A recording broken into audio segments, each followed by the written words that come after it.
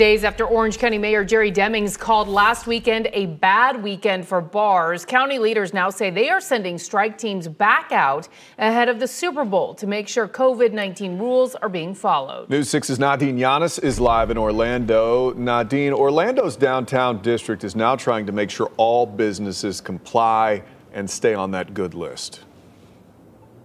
Matt, we actually spent the afternoon with Rosangela Parker. She's with downtown Orlando's district, calling up businesses saying, do you need masks? Do you need sanitizer?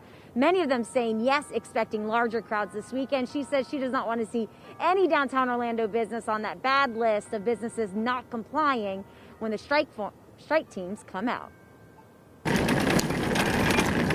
With her wagon in tow, downtown Orlando District Director Rosangela Parker is preparing businesses ahead of a big Super Bowl weekend. Yeah, so there are a few that have mentioned, hey, look, we are expecting larger crowds than usual. And we know as a Super Bowl weekend. Handing out PPE.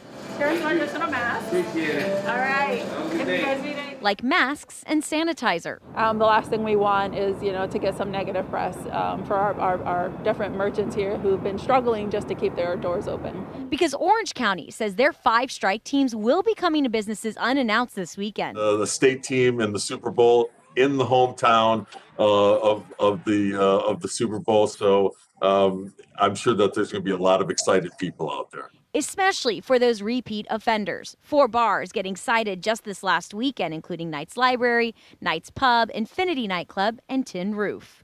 Of the 4 establishments the teams visited, none were in compliance.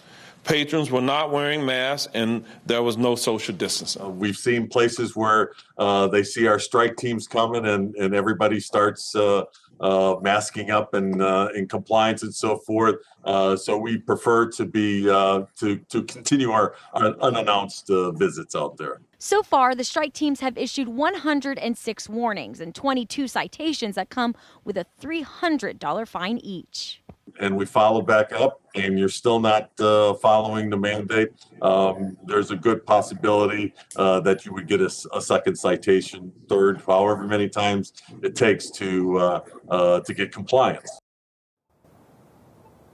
Now, it's important to know Orange County says 99% of the businesses that they visit are in compliance, and if not, they fix it before the strike teams come back out. But they will be back out, coming and visiting businesses unannounced at any point this weekend. Live in Orlando tonight, I'm Nadine Yanis, Getting Results News 6.